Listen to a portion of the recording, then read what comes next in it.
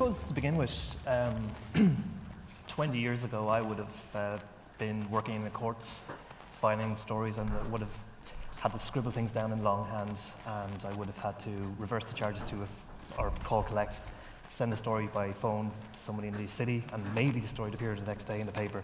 Could you describe in your own feelings and words what you think of today's media landscape? I went to journalism school like 1,000 years ago, and your professors used to tell you when they looked at your writing, show, don't tell. The great thing about journalism today is there is technology now where you can show, tell, listen, engage, interact, and respond, all as part of doing journalism. So that's I think, a very profound change in how we communicate and how readers communicate back with us, our audiences communicate back. The second thing to remember, oftentimes there's a lot of gloom and doom about what's happening in the journalism world, but the reality is that there's never been a larger audience consuming journalism since, I would say, 1450, since the Gutenberg press. I mean, Kara is probably heard, read, and engaged with by more people today than ever before in all our journalism years. I think so there is a huge amount of positive stuff that's happening, driven by technology, driven by social media, that's sometimes lost in kind of all the kind of worries about where is it going. Mostly because journalists just literally are the most negative and risk-averse people on the planet. And cynical. Not cynical, it's not even cynical, it's just stupid, really. Because they sit around, and what's fascinating to me is, I'm always saying, journalists, business journalists, which I am, and Raju works for the Journal as a business publication, many journalists who write about businesses have never run a business. They don't understand what's happening to their businesses. They don't understand what's happening at the profound level of media itself. And one of the times when I was at the Washington Post, when I left to go to the Wall Street Journal, I had been writing about retail and a bunch of other things. And I started to write about a small company called America Online out in Vienna, Virginia. And the minute I started using it, it was so obvious what was going to happen. And Don Graham, who's probably the most wonderful publisher in all, the Grahams are probably one of the most wonderful publishing families, stopped me when I was going to the Wall Street Journal, and I was hired to cover the internet, which was not anything at the time. And when I got hired at the Journal, two things happened. The people in media, do you remember how obnoxious those people were? The people who covered media were literally, the reporters were just as obnoxious as the industry they were covering. And the reporter, one of the reporters from media said to me, "Oh, you'll be covering CB radio," meaning it was a fad. And I said, "No, I'm going to be covering the decimation of your job. That's what I'm going to be covering." Wow. And when I walked out of the Washington Post, Don Graham was like, "Oh, why are you leaving? We love you here at the Post. You can cover the White House," which would have meant I would have covered that dress, Bill Clinton dress, disgusting. Monica Lewinsky's dress, yeah. And which would have been gross. And when I was walking out of the Post, Don, who's such a sweet guy, came over and said, "Why are you leaving?" And I said, "The water's rising, and you're on a lower floodplain than the Wall Street Journal. Like, it's going to end for you here because of classifieds, retail, everything else." And one of the things that I always notice is journalists don't understand business at all. They don't understand the business implications of what's happening. It's also a function of how journalism evolved, right? I mean, the whole notion of church and state has become so ossified that you actually refuse to understand how business pays for your journalism. I think that's contributed to kind of this sense of not just cynicism, but just a lack of understanding. It's also funny how the Washington Post savior today is Jeff Bezos, who's made all his money on technology. Right, exactly. The interesting thing is, though, the various power brokers in the internet world, Google are creating AMP, you got Facebook creating its Fast Pages feature. I probably called that wrong, but Instant Run. yeah. So basically, they're also making forays into basically how the structure of publishing as we know it is going to be for the next, the plumbing, I suppose, of publishing. How do you think that will play out? I think there should be a willingness to kind of say that we are not going to mortgage our future to go chase the new thing. The fact that you need to be on Facebook, nobody is questioning that because they have a huge audience and you need to be there. But the fact that you have to put all your journalism in Facebook Instant and have everything be there, I think that's something you have to ask yourself hard questions saying, is this going to help my business model or not? The Wall Street Journal is a good example. We try to engage people on Facebook, but we are absolutely unwilling to put all our journalism on there unless Facebook figures out a way for our subscribers to engage with that. Right?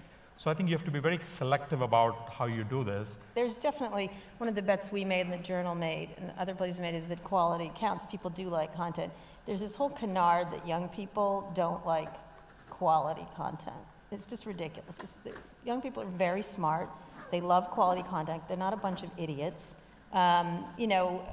Nobody goes to this, I always say this, nobody goes to the store and says, I would like the crappy meat, please. I mean, some people do. But it's just this idea that they don't want it. It's just the way they want to consume it is the way they want to consume it. So why not give it to them the way they want to? And it doesn't mean you have to necessarily dumb it down.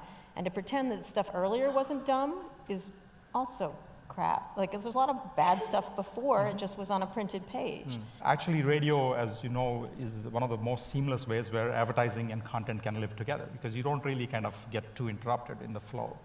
Or if you think VR and AR are going to be a big way of consuming, the ads in that can actually be very, very seamless, right? Like you're walking on a street and there's a billboard and you're experiencing it, but you don't think of it as an ad. So I think there are certain trends like that. Driverless cars. Even if you imagine 2% of the world's drivers will be driving, but in driverless cars, that's a lot of time that you gain. And whether you can take advantage of it, and whether you are in there with the cars, and whether you become kind of the content that they actually listen to, all these open up a lot of possibilities, I think, from a revenue point as well. And by the way, driverless cars, it's 2% now, but it's going to be 100%.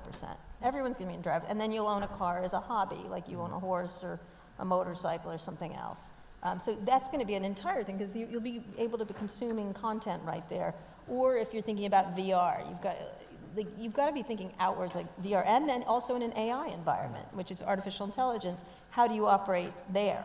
And I think one of the things, you can get some and voice-activated stuff, which you just talked about. How many of you have the Amazon Echo? I've sold more Amazon. Get the friggin' Amazon Echo, all right? It's super cheap. You need to understand where content requests are coming from by using it. It's this little device, it sits on your thing. Interestingly enough, Google and Apple do not have competing products. Not yet. They will, but it's astonishing they don't. So the silver lining I see in it is that storytelling can get richer. I think there's so many ways to tell a story, so many ways to impart information. One of those, when I think about the future of media, I think about recent acquisitions that NewsCorp made of Storyful, for example. You guys bought that company, Irish company set up here in Dublin for 18 million about 2 years ago. How much? 18? Not a lot of money, but 18 million euros. And the other part of it, it's a lot. Vox Media bought you guys, Recode, last year. Yeah. What about the seismic shifts we're going to see in terms of ownership? For example, Raju, if you could tell me a bit about why the Storyful acquisition matters to NewsCorp and how you're integrating it into your company. Sure. Storyful is based in Dublin, and the reason to buy it is because it also says something about the industry.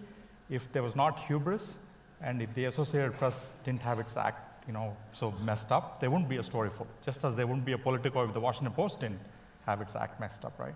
So, but the reason to buy Storyful was twofold. One is that there's a belief that there's a lot of content that's going to be generated by kind of people with phones, because they can. But at the same time, it's important to verify that that's the content. If somebody says it's a video from Iraq, it better be a video from Iraq rather than a 2-year-old video from Iran. So verifying it, yeah. Verifying is a big aspect of it.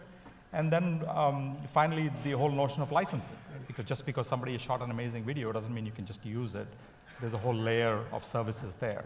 So that's kind of the reason to buy Storyful, both as a business, and also it helps our own kind of news brands as well. But going back to your larger question, and Kara and I were talking about earlier, I think there are a lot of great companies that have emerged in the last decade, whether it's BuzzFeed or Vice or Vox, for example, where they've shown that they can engage and retain and grow audiences in a very rapid way, and kind of bring down the average age of their audience in a big way as well. So for all those reasons, I think they're interesting. There are lots of question marks around whether it's a sustainable business model. But my view is that you make your bets on smart people, and you expect the businesses to pivot and change. But if the people are right and you bet on them, then they'll figure it out, right? Jim Pankoff is a great example of that. Yeah, I mean, one of the things that's interesting is we got sold to Vox relatively quickly after getting invested in by NBC, and then NBC then invested in Vox in a much larger way. One of the things that's interesting about the sustainable business model part, the questions are coming from companies that actually provably don't have a sustainable business model anymore, right? Media companies who question new media companies. We know the old media companies are dying.